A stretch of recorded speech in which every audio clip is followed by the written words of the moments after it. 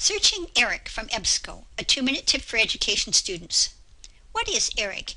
Well, ERIC stands for Educational Resources Information Center. The name tells you a whole lot. It's an indexing system that began back in 1964. The goal was to embrace all education research. Why use ERIC? Well, it's the most well-known database in the field of education. You're searching 50 years of research at one time. It's more than just journal articles. It's indexing books, reports, and other items. It complements Education Source Premier and PsycInfo.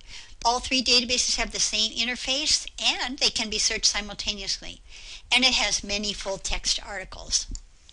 How do you get started? You could start at the library homepage, www.lib.purdue.edu. Let's start at the library homepage. Click on the Database tab, and click on E, so we can scroll down and find the ERIC database. Way down here near the bottom. There it is. Click on it and that will load the ERIC database.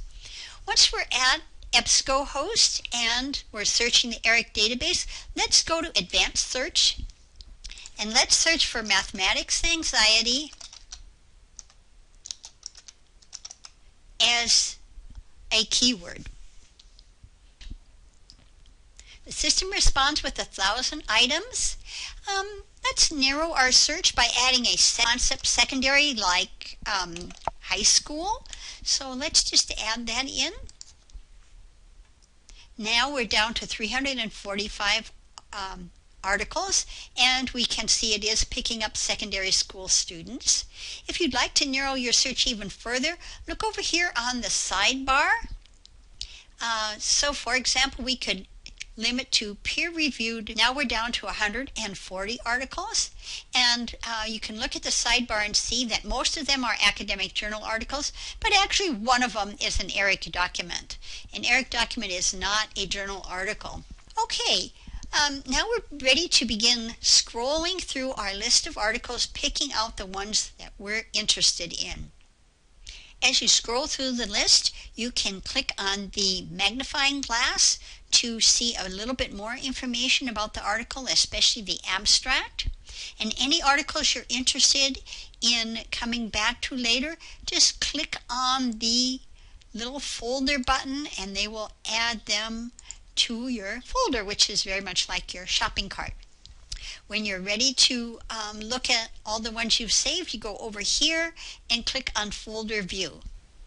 From our folder, there are various different things we can do with this list of articles. We could print the list, we could email it, we could save it to the hard drive, or we could export it. That would be exporting it to a bibliographic management program like EndNote or Zotero. But one of the main things I want to show you how to do is how to get through the full text of the articles, because that's one of the most important things. Now, I'm going to change the page options here to title only, just to simplify what we're looking at here. So we're looking at 5 articles that we put in our folder, and the first one is available in full text from ERIC. If we clicked here, we would load the full text of the article. So the ERIC database has the rights to those full text. The second article, EBSCO has contracted for the PDF and the HTML format, so if you clicked on either of these two links, you would load the full text in that format.